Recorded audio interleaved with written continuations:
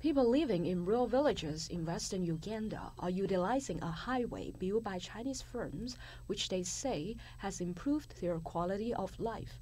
With mountains on one side and Lake Albert on the other, Buhuka town is home to around 40,000 people, with fishing as their main livelihood.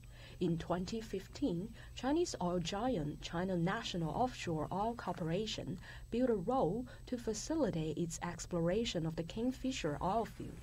Residents living in the nearby village, meanwhile, are using the road for safer and faster travel. Things like education are also made easier with the construction of the $20 million road. We didn't have business because we could put our things on blockers. There was no motorcycle, even a bicycle. Where will you ride it?